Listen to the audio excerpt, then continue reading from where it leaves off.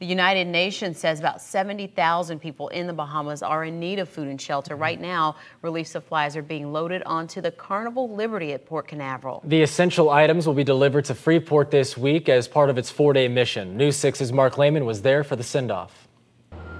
Carnival Cruise Line says what's happening here today at Port Canaveral is just one small part of their efforts to help the Bahamas. With the country now entering its second week since Hurricane Dorian swept through, the company says it's doing its part to make sure those families get the most basic of needs. Now, we were here this morning as workers loaded up those supplies on board the Carnival Liberty. The items including essentials for survival, such as cases of water, prepared meals, and medical supplies. Also included are generators and chainsaws, as those on Grand Bahama and Abaco Islands are still without power and are clearing debris after some of the hardest hit spots were left in ruins.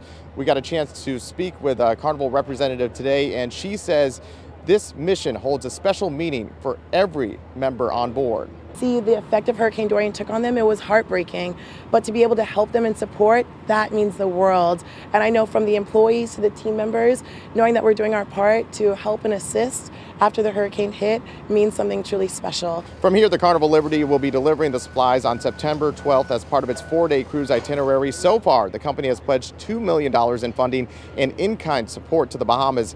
They're partnered with World Central Kitchen and Direct Relief, which delivers meals and medical supplies. Carnival says it's encouraging its employees and guests to make donations to those organizations. Meanwhile, we have put a link on how to help under this story on clickorlando.com. For now, reporting at Port Canaveral, Mark Lehman, Getting Results, News 6.